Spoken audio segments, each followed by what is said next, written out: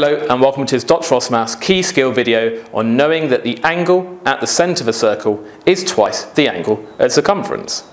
Now this is an example of a circle theorem. Circle theorems are just angle laws to do with angles in circles or outside circles. And this theorem that we're interested in here is that if we had an angle between two lines where the angle is at the centre of the circle, so this angle here, then if from the ends of those two lines we join them to a point on the circumference, then that angle at the centre is twice the angle at the circumference.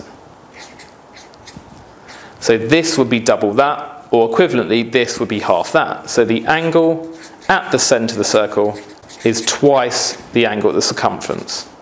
And some people say this looks a bit like the Star Trek logo. So the Star Trek logo and this angle here at the bottom of your logo is twice the angle at the top. It might be a different orientation, so it could be upside down. So it could be, for example, like this, with that at the centre, and that angle would still be twice that angle there.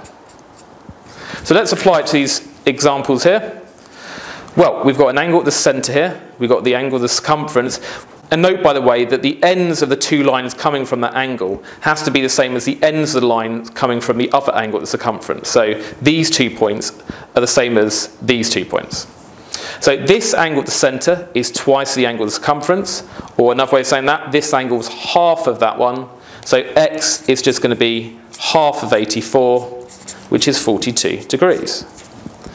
Now this one is a bit more confusing, but it's just to note that if, for example, you had the angle at the centre, I could have the angle at the circumference coming out like this from the ends of the line. But I could actually start from these two endpoints and have them joining at another point, like here, where can you see that this line actually crosses over with the other one? But the principle remains the same. This is the angle at the centre. This is the angle at the circumference. And notice they still have these two common points. So angle at the centre followed to the end, you get these 2 points. Angle at the circumference followed to the ends of the line, you get the same 2 points. So the theorem still applies. So that angle must be twice that one, so that angle there must be 70 degrees.